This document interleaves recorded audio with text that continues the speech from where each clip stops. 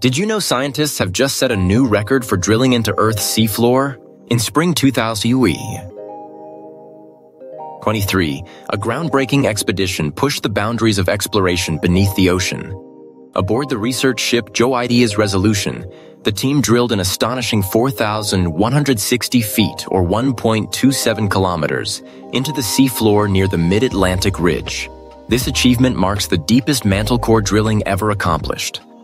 During the expedition, scientists encountered serpentinized peridotite, a mantle rock transformed by seawater. These rare samples offer valuable clues about the deep chemistry of our planet and how its interior works. These rocks can generate hydrogen and methane through chemical reactions, providing energy for unique life forms around hydrothermal vents called the Lost City. Studying them could reveal how life began on Earth and possibly other planets. This research sheds light on mantle melting, volcanic activity, and plate tectonics, helping us understand the forces that shape our world.